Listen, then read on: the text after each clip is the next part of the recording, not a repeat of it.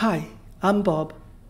Welcome to the Stata course on regression analysis and estimation methods. In this topic, we will have a look at the post-estimation commands after the OLS regression. After we regress a model, we can use a variety of post-estimation Stata commands to get information of the estimation and perform the regression diagnostics, including marginal effects of explanatory variables, linear tests for parameter estimates, tests for heteroskedasticity, diagnostic plots, and many others.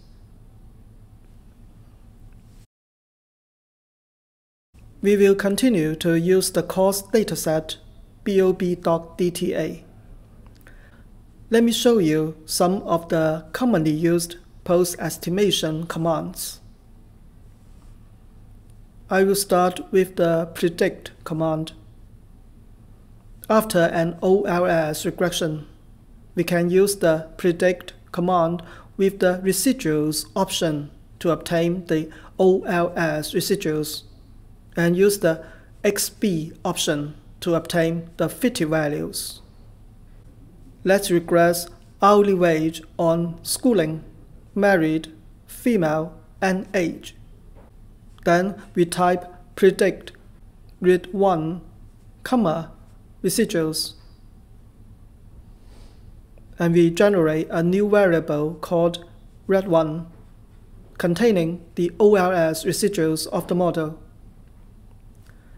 If we type predict xb1, and the option xb, we will generate a new variable called xb1 containing the fitted values or the linear predictions of the model. The residuals are the estimates of the model's error terms, and the fitted values are the estimates of the true outcome variables. We can now summarize these new variables. The if eSample condition means we only apply the summarize command to the sample used in the last estimation. That is 4,164 observations. We find that the OLS residuals approximately sum up to 0. In other words, the sample mean of residuals is basically 0. The sample mean of the fitted values of the outcome variable matches the sample mean of the true values. However, the standard deviation and the minimum and maximum predictions differ from the real values. Let's take a close look at the properties of the residuals and fitted values and check whether some of the OLS assumptions are satisfied. One assumption is the homoskedasticity assumption. It states that the error term of the model has the same variance given any value of the explanatory variable. It implies that the variance of the residuals does not depend on the explanatory variables. Otherwise, the error term is said to exhibit heteroskedasticity. We can draw graphs to show whether the homoskedasticity assumption holds. The graph twoway is a general command in Stata to draw graphs. We can type graph twoway and put the specific graph commands inside the parentheses. We want to scatter the residuals against the fitted values. We add the yline option to show the horizontal line at 0. We also specify the marker size as tiny. Please refer to the Stata graphics and data visualization course for detailed information on drawing graphs. We find that the residuals are not randomly distributed along the zero line, and the variance of the residuals becomes larger as hourly wage increases. It suggests heteroskedasticity of the data. Stata provides a command called rvfplot to draw exactly the same graph without first generating the residuals and fit values. The name of the command means residual versus fit value plots. In addition to diagnostic plots, Stata has commands to test heteroskedasticity directly. The command estat hettest performs the BP test for heteroskedasticity. The null hypothesis is the constant variance of the error term.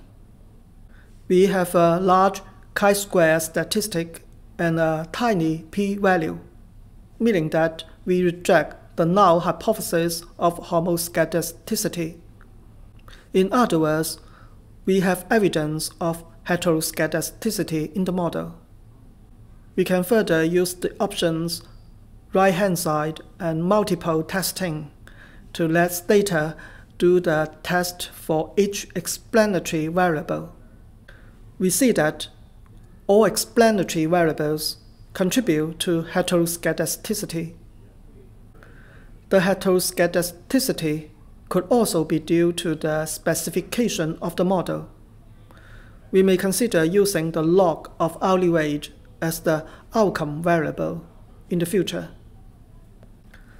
Another assumption of OLS regression is that the error terms are normally distributed. We can use the kdensity graph command to check whether the residuals are normally distributed. We type kdensity, read 1, and the option normal to add normal density to the graph. The residuals do not look normally distributed. Finally, we may want to know how well the fit values fit the data. We can compare the two kernel density plots, one for the observed true values and the other for the fit values. We find that the fit values of hourly wage do not seem to fit the data very well. The real wage data has a long tail. The model does not fit the underlying data very well, but the OLS model is the starting point of any advanced specification strategies and estimation methods. Today, we have learned to generate the OLS residuals and the fit values after regression. We use the residuals and the fit values to draw graphs and perform the tests for homoskedasticity and normality assumptions. Thank you so much for watching this video. See you tomorrow on the next topic. Happy Lunar New Year. Take care.